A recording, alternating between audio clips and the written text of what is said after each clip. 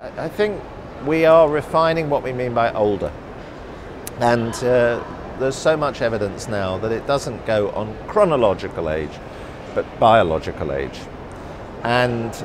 the implication of that is that intensive chemotherapy and a transplant may well be very sensible and well tolerated treatment in patients up to 70 and sometimes a little bit beyond that who are fit. But in patients who have multiple comorbidities,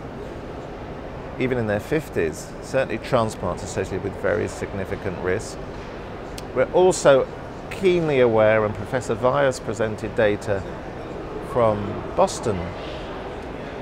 that the molecular complexity of older patients with AML is significantly greater than younger patients, that their risk of relapse after intensive chemotherapy is substantially reduced, and that of course we therefore need to tailor treatment strategies accordingly. That may mean moving transplant into these patients earlier than has been used in the past. And lastly, the other main theme of the talk was the important role that azacitidine has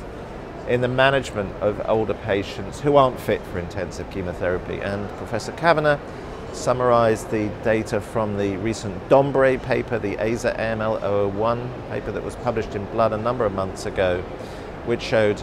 improved survival in patients treated with azacitidine compared with best standard of care. So I think it's quite exciting time for treating older patients with AML. There's going to be an enormous amount of important work in defining what we mean by fitness, which patients really are eligible for intensive induction and possibly transplant. An enormous amount of work to be done in terms of refining risk factors and the predicted risk of relapse. And all we need to do now, I think, is to build on the great work that has been done with azacitidine, showing that it's an important role, has an important role in people who can't tolerate intensive treatment, to think about how can you increase the response rate to azacitidine. And in Birmingham we've had a number of studies running using HDAC inhibitors or other strategies to augment the anti-leukemic effect of azacitidine, and those can really only be tested in randomized trials, and the RAVA trial, which compared azacitidine with azacitidine plus vorinostat in older patients with AML,